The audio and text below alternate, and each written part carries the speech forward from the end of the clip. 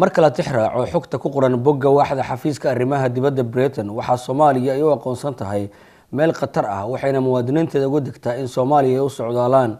Dowladda Britain waxay aaminsan tahay in Soomaaliya ay ka jirto khatar heerkeedu sarreeya oo la xiriirta faldambiyada ay geystaan kooxaha hubeysan. haddana waxaa jira guddi ka wakiila Britain oo Muqdisho ku nool gaar ahaan Xalane oo ah goob ammaankooda aad u adag yahay.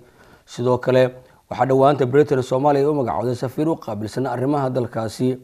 xogayaha umuraha dibadda Britain Boris Johnson ayaa 15kii bishan Maaj waxa uu booqday magaalada Muqdisho isagoo halkaasi kula kulmay madaxweynaha Soomaaliya. Boris Johnson waxa kale oo la kulmay saraakiil ka tirsan ciidamada Britain oo Muqdisho jooga kuwaas oo ka caawiya ciidamada Soomaaliya kuwa Amisom dhanka tababarada isagoo sheegay in Soomaaliya waxyaabaha ugu waaweyn uu tagay kamid tahay la xalinta abaaraha isagoo sidoo kale sheegay in dawladdiisu ay ugu deeqday Soomaaliya adduun gaaraya ilaa 10 milyan si markaasi wax looga qabto masiibooyinka abaaraha ee ka jira geeska Afrika gaar ahaan Soomaaliya. Well, thank you very much, President Famaje. Thank you very much for your time and thank you for welcoming us to Somalia. It's absolutely great to be here, and as we've just been discussing, you only have to meet Somalis in London, in the UK, Mo Farah, for instance, to see the incredible energy and dynamism and talent of this country. And you've been telling us a little bit about the natural resources of Somalia and the potential of Somalia, and so of course it's all it's a shame. It's that you're facing the problems that you are, particularly of course the drought and the risk of starvation that we're now facing. Though I think that we are moving fast to try to tackle that this time round. And as you know, the UK government has pledged £110 million to try and kickstart that work and to make sure that we get supplies to those who need it.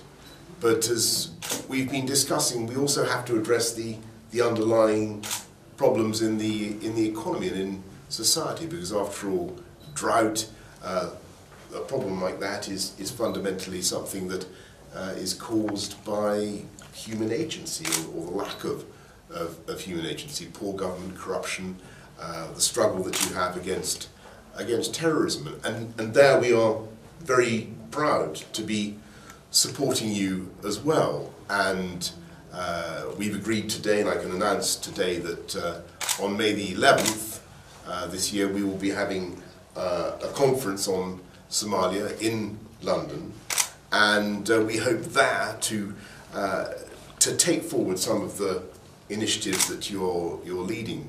Britain waxay diyaarinaysaa shir looga hadlayo arrimaha Soomaaliya 11 bisha May ee nagu soo aadan. shirkan ayaa noqonaya kii saddexaad oo Britain Soomaaliya ay u qabato 6 sano ee la u dambeysay. 23kii February sanadkii 2012 ayaa la qabtay shirkii ugu horeeyay arrimaha Soomaaliya looga hadlayay kaas oo ka dhacay magaalada London. shirkan oo ka soo qayb galeen dhammaan qaybaha madaxda Soomaalida horkaciyay madaxweynihii ku meel gaarka ee Soomaaliya Shariif Sheekh Axmed waxa ka soo baxay qodobo lagu xusi karo qabashada ammaanka iyo wax badan laga bedelo arrimaha la xiriira ciidamada Soomaaliya isla markaana loo baahan yahay in la dhisay ciidan Soomaaliyeed iyo soo afmeerida waqtiga ku meel gaarka ahaa. qodobada shirkaasi ka soo baxay waxa ka hirkale oo kaliya inuu dhamaaday waqtigii ku meel gaarka ahaa iyadoo wali Soomaaliya ciidamada ay yihiin kuwa jilicsan isla markaana ammaanku uu sii xumaaday oo qaraxyada iyo weerarada wali kooxda shabaab ay ka fulinayaan Soomaaliya gaar ahaan magaalada caasimadda Muqdisho. 7 May sanadkii 2013 ayaa waxaa la ka dhacay shir kale oo labaad oo arrimaha Soomaaliya looga hadlayay. shirkan waxa wada gudoominayay madaxweynihii hore ee Soomaaliya Xasan Sheekh Maxamuud iyo ra'iisul wasaarihii hore ee Britain David Cameron. qodobada shirkaasi ka soo baxay waxa kamid ah wax ka qabashada musuqmaasuqa iyo tayeynta ciidamada Soomaaliya. asaatay qodobadaasi ma noqon kuwa dhaqan gala. Soomaaliya waxa imika ka jira xaalad adag oo dhanka abaarta ah.